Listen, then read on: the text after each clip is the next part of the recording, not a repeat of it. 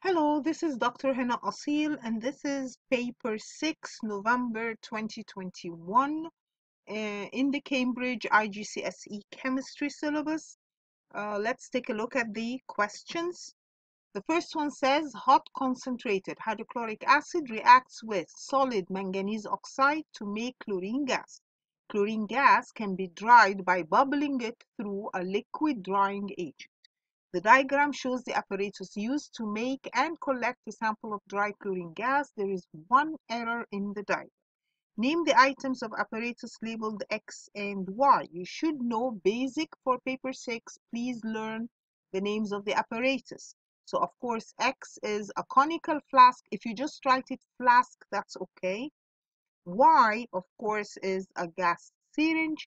Name the substance labeled Z. Well, let's go up to the question and see what he was adding. He was adding hot concentrated hydrochloric acid to solid manganese oxide. So obviously Z is the solid reactant, so that would be the manganese 4 oxide.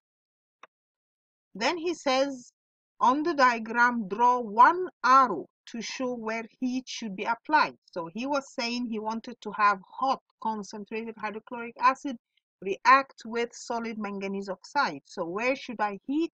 Remember, I heat in the flask that is doing the reaction, not in the other flask.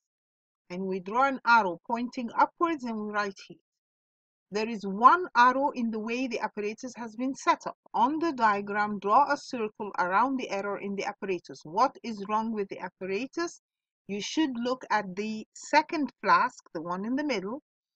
If I have delivery tubes going into a flask, one should be going into the liquid, but the other one should not be inside the liquid.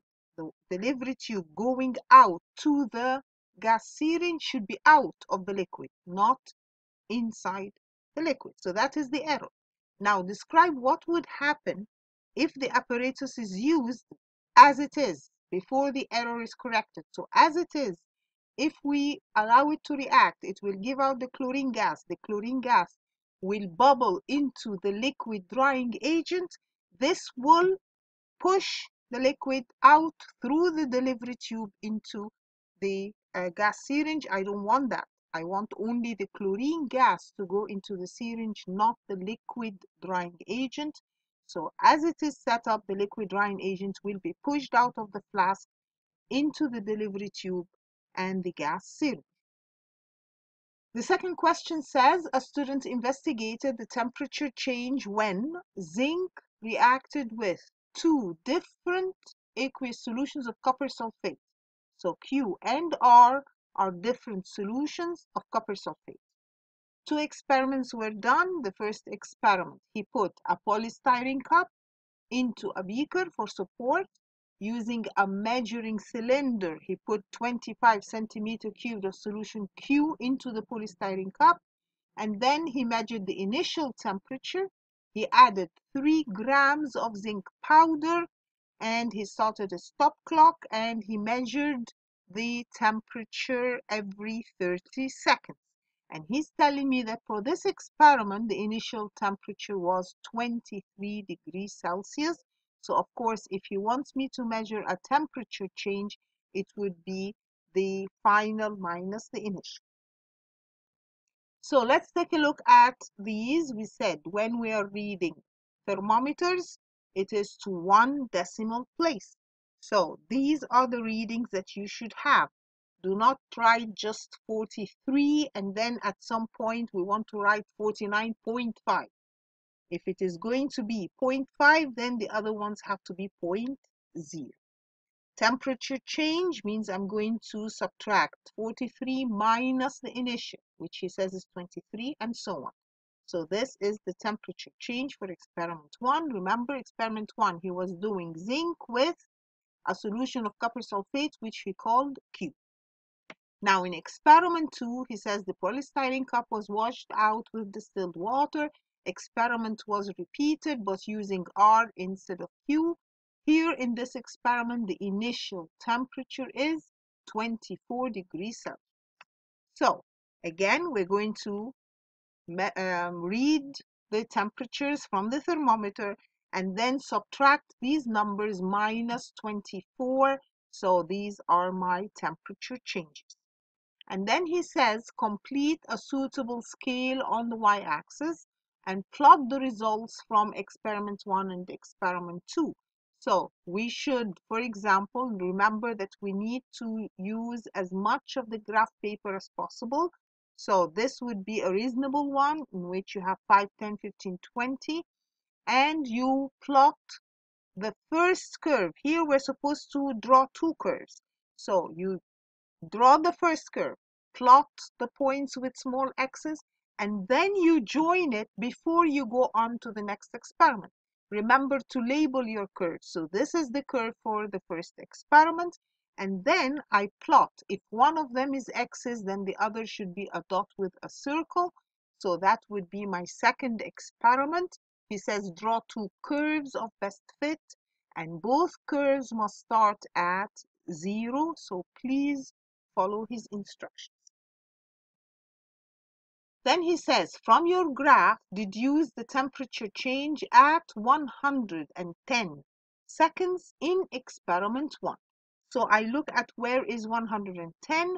I go up to experiment 1, go horizontally. I find that the temperature change in this case is 29.0. Remember, it is what you have in your graph.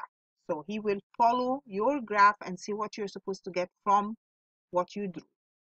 Predict the temperature of the solution in experiment 2 after 5 hours. Usually he says, okay, I did the experiment, the temperature went up or the temperature went down. I leave it and go back after 5 hours. What would be the temperature? You should realize that after the experiment finishes, the temperature will go back to the initial room temperature. So here the temperature will go back to 24 degrees Celsius because the reaction is finished and the temperature returns to what it originally was, which is the room temperature.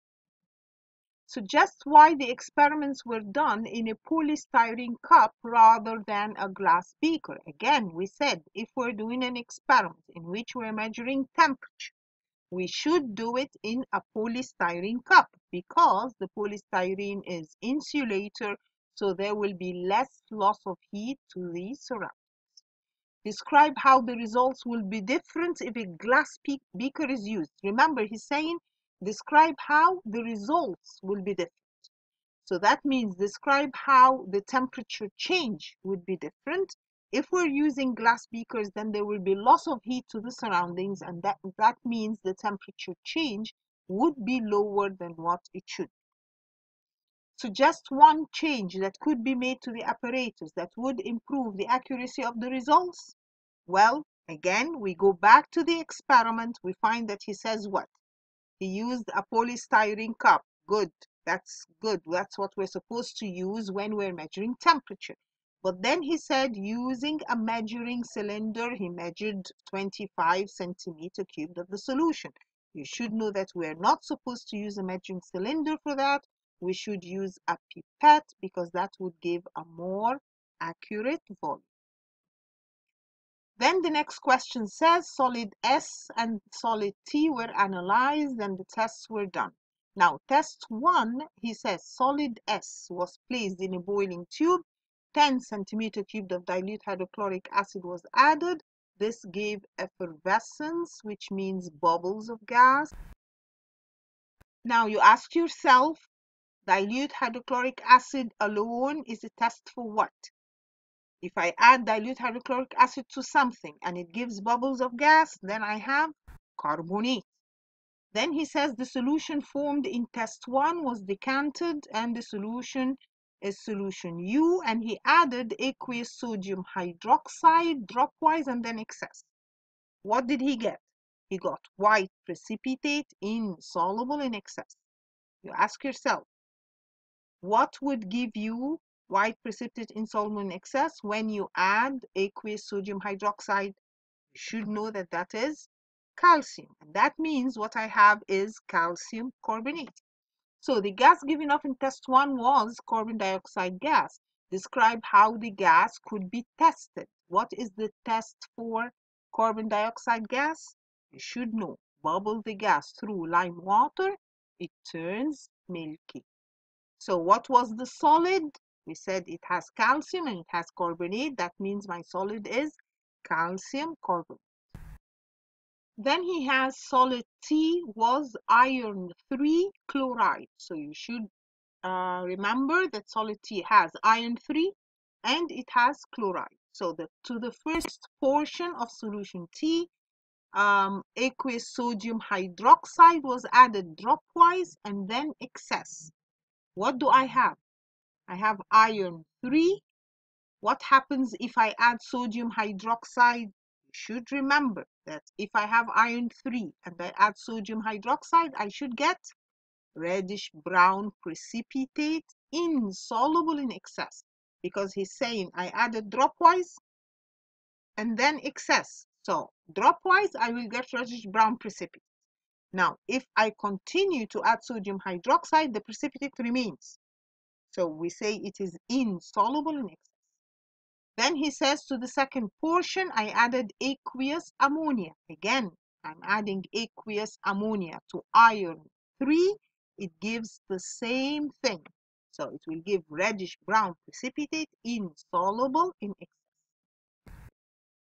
To the third portion of solution T, 1 centimeter cubed of dilute nitric acid followed by a few drops of aqueous silver nitrate were added. Again, you're going to ask yourself, silver nitrate is test for what? You should know that silver nitrate is test for chloride, bromide, iodide. What do we have? We have chloride. So you should remember that chloride will give white precipitate. If it were bromide, we would say cream precipitate. Iodide would give yellow precipitate. Now, to the fourth portion of solution T, 1 centimeter cubed of dilute nitric acid, followed by a few drops of aqueous barium nitrate. You ask yourself, barium nitrate is test for what? You should realize that barium nitrate is test for sulfate. Do I have sulfate? If I have sulfate, I'm supposed to get white precipitate, but I don't have sulfate. I have iron 3 chloride. I don't have any sulfate. So when I add barium nitrate, there is no change. Then this last question says, catalysts are substances which increase the rate of a reaction, but are unchanged at the end of the reaction. Aqueous hydrogen peroxide decomposes slowly to form water and oxygen. So hydrogen peroxide, if you leave it alone, it decomposes slowly to form water and oxygen. Copper oxide is an insoluble solid. Plan an investigation to find out if copper oxide is a catalyst for this reaction. You must include how your results will tell you if copper oxide is a catalyst. You have access to copper oxide, aqueous hydrogen peroxide, and all normal laboratory apparatus. Again, remember, this is the question at the end of paper 6. It has 6 marks. Please explain in detail and in the right order. So what do we do first? I want to know if copper oxide is a catalyst. So basically, what should I do? I should have this kind of apparatus. I put the hydrogen peroxide. I should do it once alone without copper oxide and once with the copper oxide in order to know if the copper oxide is a catalyst. Because if the copper oxide is a catalyst, then when I use it, I get more gas in the same amount of time. So what should we do? First, we need to measure a specific amount of hydrogen peroxide. So let us say 25 centimeter cubed of hydrogen peroxide using a pipette. Now I'm going to put into a flask connected to a gas syringe. So I'm going to put it into the dropping funnel, open the dropping funnel, it comes into the flask connected to a gas syringe. Now determine the volume of gas collected in a specific time. So let us say in 2 minutes or in 1 minute or whatever. So usually we say in 1 minute or in 2 minutes. Then I should repeat it using the solid that I want to know if it's a catalyst. So I'm going to repeat using, I have to specify that I'm going to use the same volume of hydrogen peroxide, But now I'm going to add a specific amount of copper oxide, weigh it with a balance. So I weigh the 5 grams of copper oxide, put it into the 25 centimeter cube of hydrogen peroxide. Again, I measure what? The volume of gas collected in the same amount of time. If the copper oxide is a catalyst, then the volume of gas collected in 2 minutes should be higher when I'm using copper oxide. Then another method of knowing that this is a catalyst, remember that we said at the top here it's written, and you should know that catalysts increase the rate of the reaction but are unchanged at the end of the reaction. So we weighed 5 grams of copper oxide at the beginning. I put it, it gives a lot of gas. So that means it's a catalyst.